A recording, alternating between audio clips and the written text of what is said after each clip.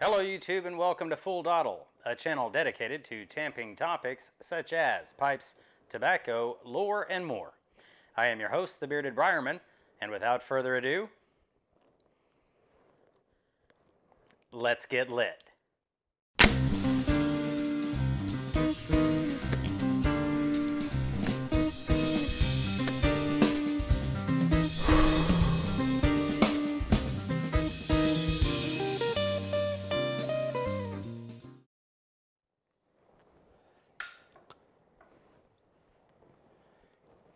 Happy Cobb Tuesday, everyone, and on this episode of Full Dottle, I'm going to be telling you a little story about my time in high school when I caught a hummingbird. But first, a little housekeeping. I am smoking my Missouri Meerschaum Country Gentleman with a forever stem, and in it, I've got some GL Peace Odyssey.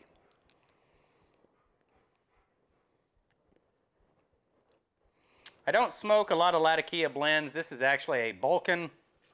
I don't smoke a lot of Latakia laden blends anymore, so this one's been sitting on the shelf since 2019. This month, as a matter of fact, 2019, so a few years age on it. Not too bad.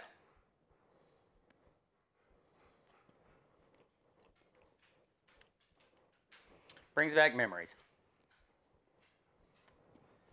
All right, so when I was in high school, my mother used to hang up a hummingbird feeder right outside of the kitchen window.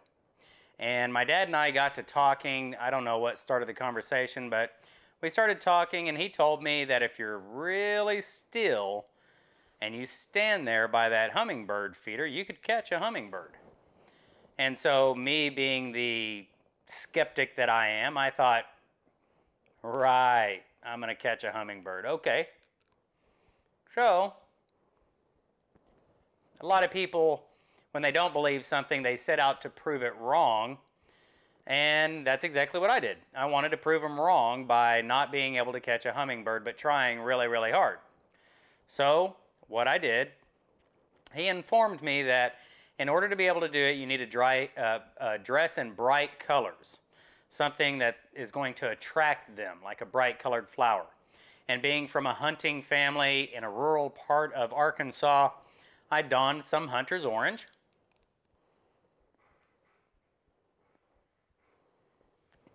And I took a chair out there. That way I would be almost eye level with the hummingbird feeder.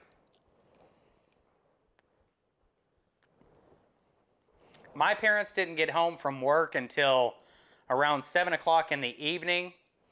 And so I spent hours that day after school standing just like this by the hummingbird feeder. And when a hummingbird would fly by, I would stay very still, because at first, if this was the hummingbird feeder, the hummingbird would come in and look at you and then fly off. It wouldn't actually go to the hummingbird feeder.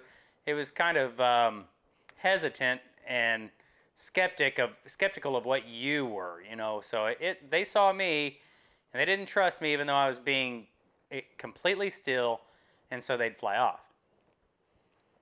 But after a few hours, I had a little ruby-throated hummingbird that was getting brave. It would come in, it would look at me for a little while, hover around, and then it would dart off. And then it would get a little closer, and finally, it stuck its head in the little bell-shaped, flower-shaped dispenser of the feeder, and its eyes crested past that, and then it would dart off. And I thought to myself, I'll give it one more time, and if it sticks its head in there long enough with its eyes covered, because it's going into the feeder, that's when I'm going to snap down and grab it like you would catch a fly out of the air, or if you've ever done the thing where you put quarters on your elbow and catch the quarters, that's what I'm going to do to catch it.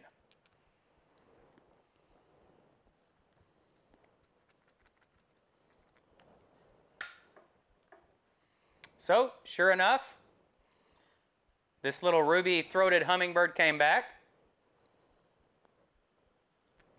This time, didn't really pay me any mind whatsoever, so I'm standing there as still and as quiet as I possibly can, It sticks its head down in that bell and boom, I snatched that sucker right out of the air. It wiggles and everything else, and they've got this little tongue that darts out from their beak, and I was just elated with the idea that I had actually caught this hummingbird, and even further still, that my dad was right. You can actually catch these things. There was about an hour left before my parents got home from work, and I didn't know what else to do, so I held on to that hummingbird for the entire hour until my parents got home from work, and I showed them both, look, I caught it, I can prove it, I caught it. And then when I went outside to let it go, luckily the hummingbird was fine. I opened my hand to let it go. The hummingbird flew out of my hand, went just like a foot away from me, turned and looked at me, and started making the most god-awful squelching racket I've ever heard, just meh, meh, meh, meh, meh, meh, meh, meh, and then took off. So I got a thorough tongue lashing that day from a hummingbird, but I caught it.